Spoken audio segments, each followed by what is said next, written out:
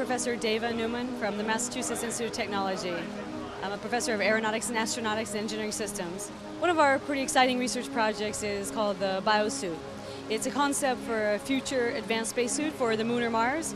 The current NASA spacesuit or the Russian suit are gas pressurized suits. It's very bulky, very immobile. It's about 140 kilos. So we're looking at a kind of a radical design.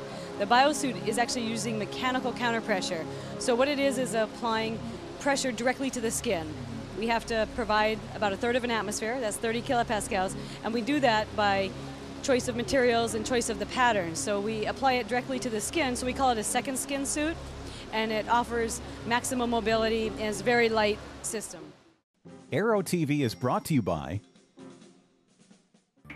Today, there is an affordable, high-performance, easy-to-own and easy-to-operate very light jet designed with you in mind. Far less expensive than any other twin-engine jet to buy, it is also the least expensive to own and operate. It is the Eclipse 500, the jet that's easy to buy, easy to fly, and fun to own. The jet for you. Now, back to Aero-TV. The holy grail of mechanical counterpressure suit design is to try and make the garments active. And by that I mean that they can expand and contract as the astronaut needs it. So you can imagine that you put on the suit like a pair of pajamas. They're easy to put on, and then when you get into the airlock and the airlock pressure decreases, your suit gradually contracts to compensate. Further, we would like to have some kind of active management so that in the long term in space, the suit adjusts to your changing body shape. So for instance, your fluids redistribute in space. Instead of having gravity pull down fluids down to the bottom of your legs, fluids redistribute to an even pressure. So therefore your legs become thinner and your upper torso and your face becomes puffier.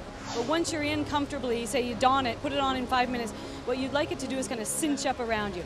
That's really where the active materials come in.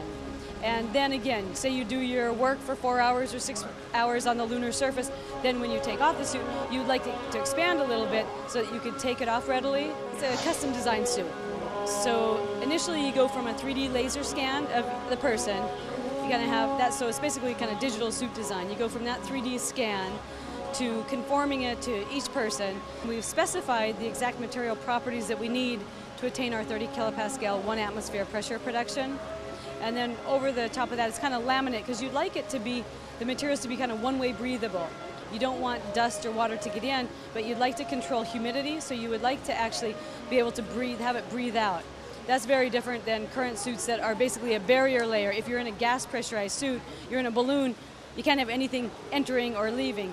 We actually don't want things to come in, say dust, but it would be great to have a one-way breathable so you could have the humidity control and just kind of be able to expire some of the humidity. This is appropriate, we think, for the moon, which is in a vacuum environment.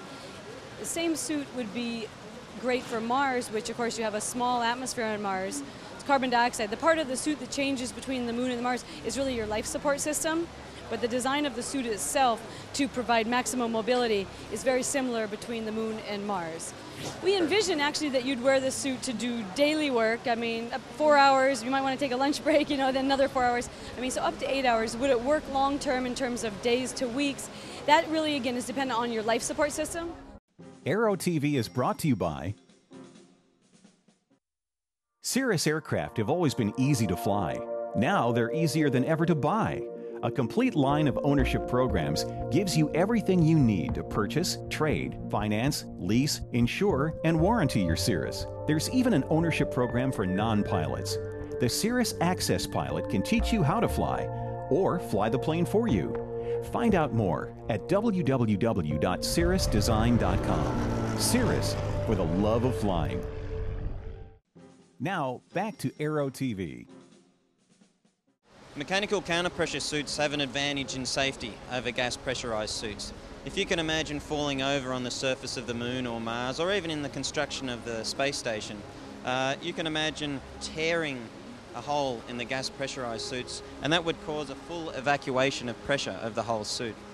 With a mechanical counterpressure suit, your tear would produce a rip in the local elastics, but it wouldn't affect the rest of the suit. So you may suffer from some slight bruising or edema in that area, but the rest of you would be okay. Working on the biosuit is a lot of fun. We're dealing with testing different suit components, gloves for instance, putting our hands in chambers and comparing how our hands react to low pressure compared to having our hands with the biosuit gloves. It's a lot of fun in that regard. Also developing technology which will eventually help people to walk on these fabulous other worlds such as the Moon and Mars. Not only are we working on the biosuit as a spacesuit application, but we're looking at all sorts of other applications for use on Earth. I think the biggest goal in this project is to create a practical spacesuit.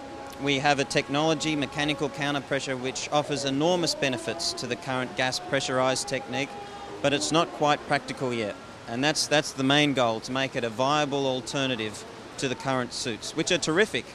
But with flexibility and the imminent return to Moon and Mars, we think mechanical counterpressure can offer tremendous advantages.